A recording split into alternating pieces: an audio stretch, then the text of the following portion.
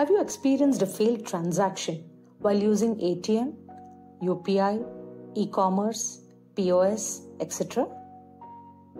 It may be due to disruption of communication links, non-availability of cash in ATMs, time out of sessions, non-credit to beneficiary's account due to various causes, or any other reason not attributable to the customer.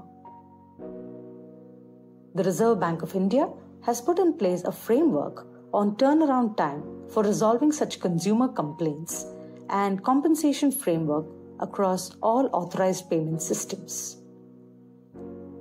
For failed transactions in card-to-card transfer, IMPS, UPI involving transfer of funds, Aadhaar payment bridge system, National Automatic Clearing House, and prepaid payment instruments, which includes cards and wallets, the turnaround time is transaction plus 1 day.